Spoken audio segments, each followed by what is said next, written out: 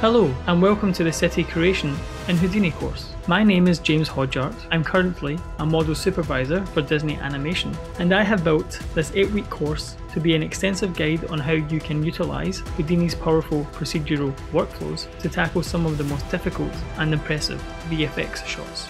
Cities.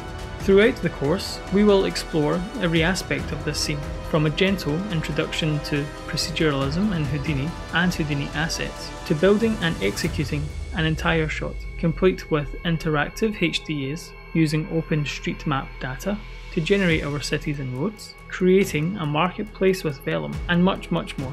We will start with the basics of proceduralism in Houdini, including using Vex, deep diving into asset creation and setup, before learning how to create our fully customizable building with infinite possibilities. And no city course would be complete without filling those streets. Vellum offers us an incredibly intuitive way of working with Houdini's simulation tools, a perfect approach for our market stalls throughout the scene. And moving on from our Mastering Environments course, we'll take a look at mountain and landscape generation using Houdini tools, height fields and Gaia.